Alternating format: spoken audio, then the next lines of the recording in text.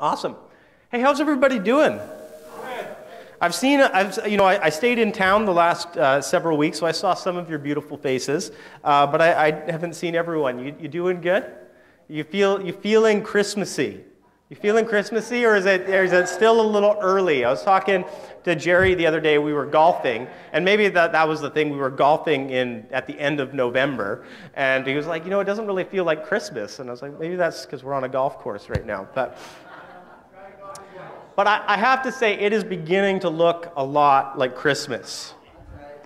But here's the real question, okay? This is the real question that creates a great debate in my household every year. When does the Christmas season officially start? November the 12th. November the 12th, okay. You're very passionate about that. I love Christmas, okay? Christmas is my favorite time of year. But unjustly, I get labeled as the Grinch in our household because I protest the Christmas tree coming out on Halloween night, okay? So some people like Keith here will say that Remembrance Day is when, the day after is when Christmas really starts. Others will push it all the way back to December 1st. So when does the holiday season officially start? Well, believe it or not, I have definitive answers to the questions that you seek. So to put this to rest, a writer for the Washington Post, his name was Christopher Ingram, took it upon himself to gather definitive data on the subject by charting Google searches for Mariah Carey's #1 Billboard hit song, All I Want for Christmas Is You. He argues that for many listeners, the song is quite literally the sound of contemporary Christmas. Now, he admits that, just because people are searching the song doesn't mean that they're listening to it, but it does indicate interest, okay? So without further ado, I want to present to you the All I Want for Christmas Index of Holiday Cheer. You could put that up. There we go. So that blue line there is the average of the years 2006 to 2017. And you'll notice that there's a slight but noticeable upward trend starting around mid-September. And he suggests that some Americans start getting into the holiday spirit right around the start of fall. Perhaps those same insufferable people who always boast about having their Christmas shopping done by the end of September.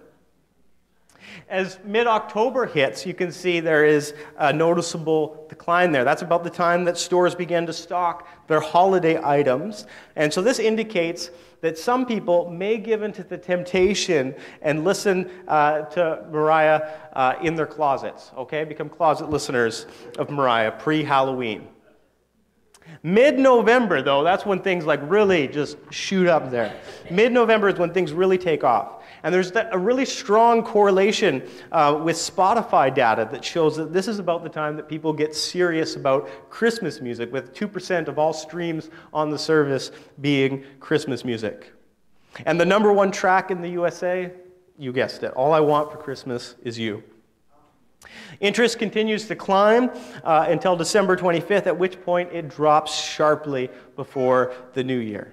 And in conclusion, this is the data, okay? This isn't opinion. This isn't what people will tell you. This is the data. In conclusion, he writes, to return to our initial question, the aggregate numbers suggest there's a strong case to be made that the holiday season really starts in the run-up to Halloween, when All I Want for Christmas Is You searches start to tick upward in earnest.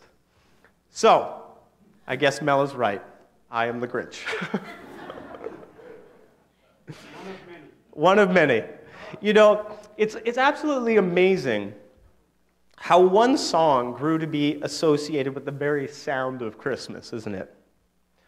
But long before the 1994 release of All I Want for Christmas Is You, we were singing the songs of Christmas. We sang one of them this morning, Hark the Herald Angel Sings. And people have been singing that song for over 250 years.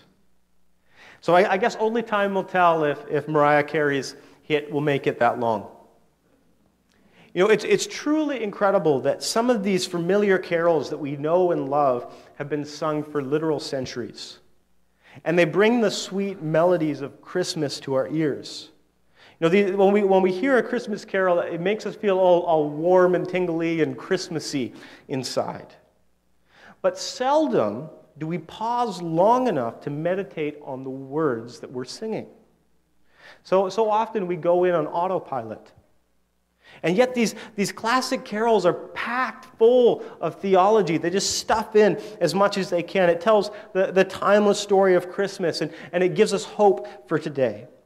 And so this holiday season, I thought we would do something a little bit different. I thought it would be fun to come to the Christmas story through the songs of Christmas.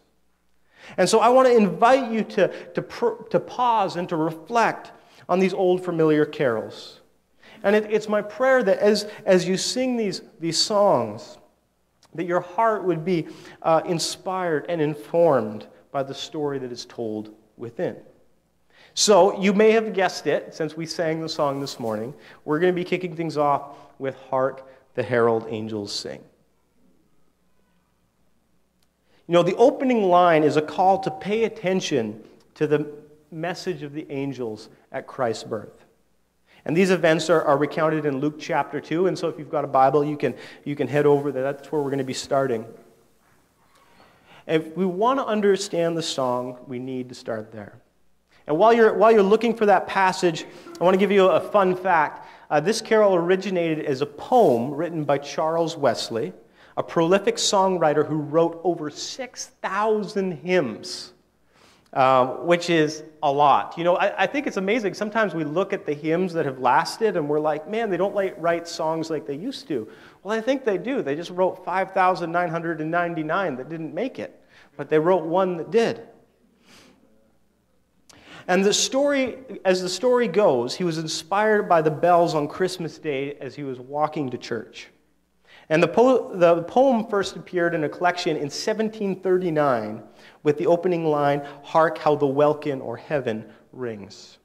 In 1753, Methodist pastor George Whitefield adopted the poem into the song that we know and love today. And he added the famous line, "Glory to the newborn King." So, now that you know the story, let's take a look at the story behind the story in Luke chapter 2. We're going to be starting in verse 8. That night there were shepherds staying in the fields nearby, guarding their flocks of sheep. Suddenly an angel of the Lord appeared among them, and the radiance of the Lord's glory surrounded them. They were terrified, but the angel reassured them, "Don't be afraid." He said, "I bring good news that will bring great joy to all people. The Savior, yes, the Messiah, the Lord, has been born today in Bethlehem, the city of David. And you will recognize him by this sign. You will find a baby wrapped snugly in strips of cloth, lying in a manger." Suddenly, the angel was joined by a vast host of others, the armies of heaven, praising God and saying, "Glory to God in the highest heaven, and peace on earth to those with whom God is pleased." And so with that image of that Christmas night, that first Christmas night in your mind, let's listen to the first verse of that familiar carol. "Hark, the herald angels sing. Glory to the newborn King. Peace on earth and mercy mild, God and sinners reconciled.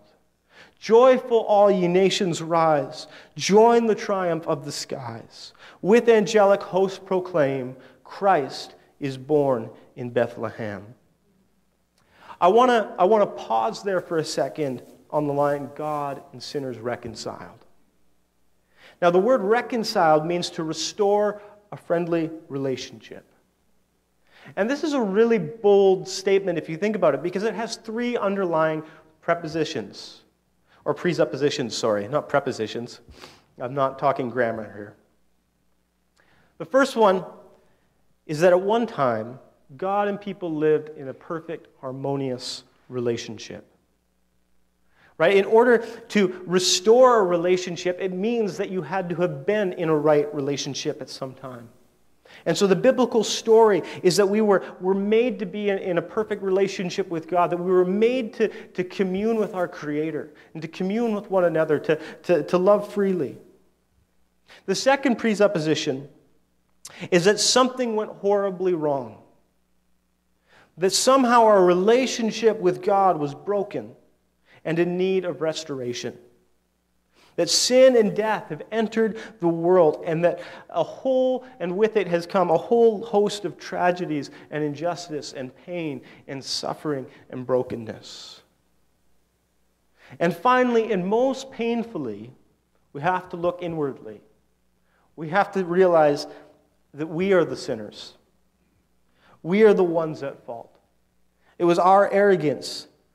It was in our pride that we decided that we didn't need God and that we would be much better on our own. Thank you very much. And so there's this really sharp juxtaposition where the songwriter puts the infinite, glorious God next to sinners. And this is illustrated beautifully on that first Christmas night with the glory of the angels. With the angels singing the praises of God over the lowly shepherds. And shepherds at that time, some of you will know this, they were not an honored occupation.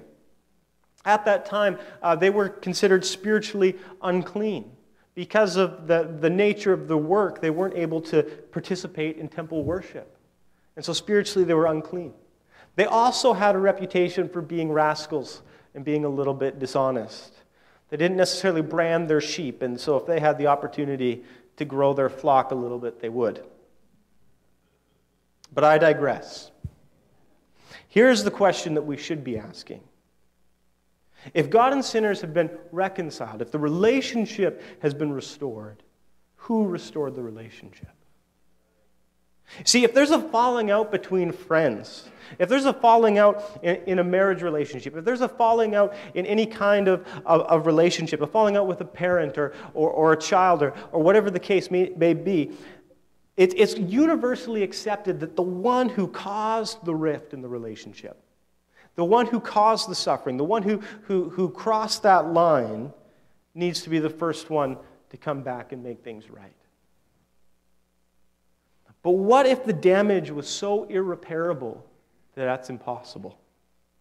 What if nothing can be done or said to make things right? And this was the weight of our sin. That there was literally nothing that we could do to make things right. But here is the miracle of Christmas. God came to us when we should have gone to Him. He who had done no wrong came to us to restore the relationship that we had broken. See, the wonder is that God sent an army. Did you notice that? It was an army of angels. God sends an army, but not to enact justice, not to make us pay, but to bring a message of peace.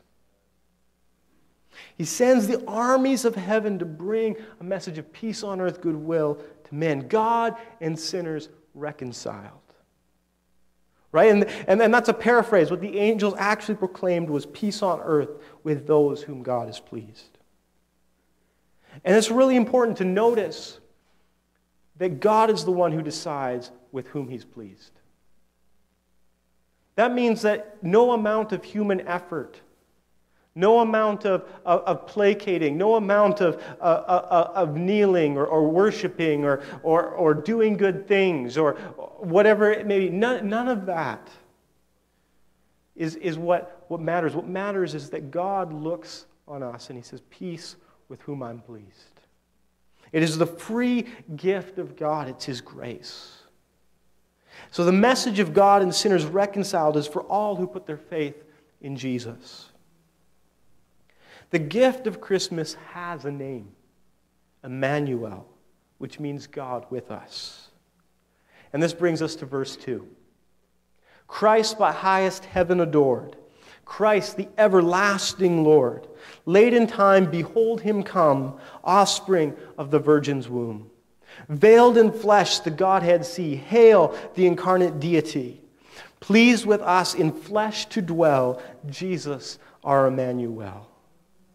Veiled in flesh, the Godhead see. This is my favorite line of the whole carol. God left the glories of heaven and He came to earth to dwell with us. You know, in John chapter 1, verse 14, it says this, so the Word became human and made His home among us. He was full of unfailing love and faithfulness, and we have seen his glory, the glory of the Father's one and only Son. See, God sent his Son to be born of a virgin. The term Godhead refers to the doctrine of the Trinity. As followers of Jesus, we believe that God is three in one. We have God the Father, God the Son, God the Spirit. And yet, together they are one. And no one has ever seen God the Father. No one has ever seen God the Spirit. But in God the Son, he reveals the glory of all three in one. And it's important when we think about the doctrine of the Trinity, we need to understand that this is a spiritual reality that we're using to try to understand God, to try to understand the creator of the universe. And so it's important to understand this can't be fully rationalized and fully explained in human terms. It's a divine mystery that we must embrace. And when we embrace Jesus, we embrace the Godhead. The message of the incarnation, God veiled in flesh, is revealed in the message of the angels. They said, "Don't be afraid. I bring you good news that will bring great joy to all people. The Savior, yes, the Messiah, the Lord, has been born today in Bethlehem, the city of David." See, the angel gives Jesus three different titles, crams them all in together, because the name of Jesus can't be described like who he is and what he's done. It's so hard to put into a name. And so the angel uses three terms to really explain who this baby is. In the Old Testament, the God of Israel was known as the Savior. If you read the Old Testament, if you read the stories of Israel, God was constantly saving them from different calamities or captivities. Over and over and over again, God is seen as Savior. And at that time, the Jewish people found themselves in captivity again under Roman rule. And so they were no doubt looking forward to God, their Savior, to come in and save them once more. And so the term Savior at that time was also given to the Roman emperor. And so to people who would read, to non-Jewish readers who would later look at this message, they would not only have the idea of God the Savior, but they would also, in more human terms, have this understanding of here's this all-powerful being, this all-powerful emperor-like person. And so Savior created a connection to the God of Israel and the encompassing power of the ruling. And then we have the term Messiah or Christ. And this means anointed one, or specifically the anointed one. See, at various times in Israel's history, God the Savior would raise up different anointed people. And they would be the conduit for Israel's salvation, right? We think of King David, we think of Samson, we think of all of these heroes of the faith who God used powerfully to bring deliverance. But this night, the angels don't say that God is bringing an anointed. They say the anointed, the Messiah, the anointed one it is who is born. The one who was prophesied about over and over and over again in the Old Testament, in the centuries leading up to Christ's birth. The one whom it was foretold would be from King David's royal lineage.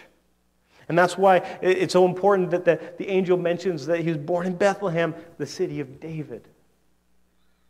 And finally, the third term, the Lord. It could mean a couple different things. At the very least, this term refers to someone with ruling authority, someone with power, someone that needs to be obeyed. But it could also be a reference to Yahweh himself, the most sacred name of God. It was so sacred that the Jewish people wouldn't even say it out loud. And when you read the Old Testament and you see the word Lord in all caps, that's to indicate that is where the name Yahweh would be. And so at the very least, when you see the term Lord, it means that he's here to rule and reign.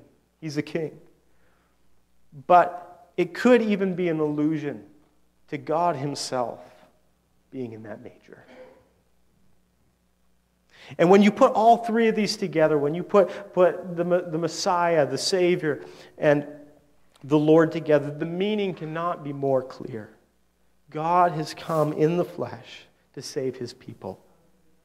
That first Christmas, God left the glories of heaven and clothed himself in humility. And that's precisely what this final verse is about. Hail the heaven-born Prince of Peace. Hail the Son of Righteousness. Light and life to all he brings, risen with healing in his wings. Mild he lay his glory by, born that we no more may die. Born to raise us from the earth, born to give us second birth. Mild he lay his glory by. See, the glory of Christmas is found in the very one who was and is glory, laying it down freely.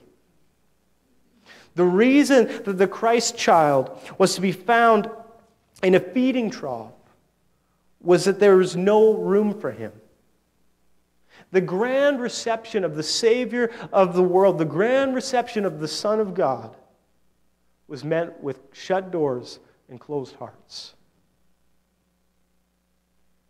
And even if you think about Jesus' life after preaching the good news, after performing countless signs and wonders, after lifting the burden of shame and the burden of religion off of people's shoulders, Jesus left just as he came, in humility, dying the death of a common criminal, abandoned and betrayed by his closest friends. God came to earth, and not only did we not welcome him, not only did we not recognize him, but later we murdered him. And in return, he forgave us. With arms stretched wide, under the crushing weight of our sin and shame, he prayed, "Father, forgive them, for they know not what they do." And then everything went dark for 3 days. But on that third day, he received the greatest glory of all glories. He rose again. He conquered not only our sin, he was not just the Savior of our sin, but he also defeated the final enemy of all humankind, death itself. See, he who is everything became nothing so that we could share in his glory. I'm going to say that again. He who is everything became nothing so that we could share in his glory. In the wonder of the incarnation, glory is traded for humility. In the horror of his passion, honor is traded for shame. In the terrible beauty of the cross, life is traded for death. And in the glory of the resurrection, death gives way to victory. See, the greatest shame gave way to the most extravagant glory. And so the angels proclaimed, "Glory to the newborn King." Actually, what the angels said was, "Glory to God in the highest heaven."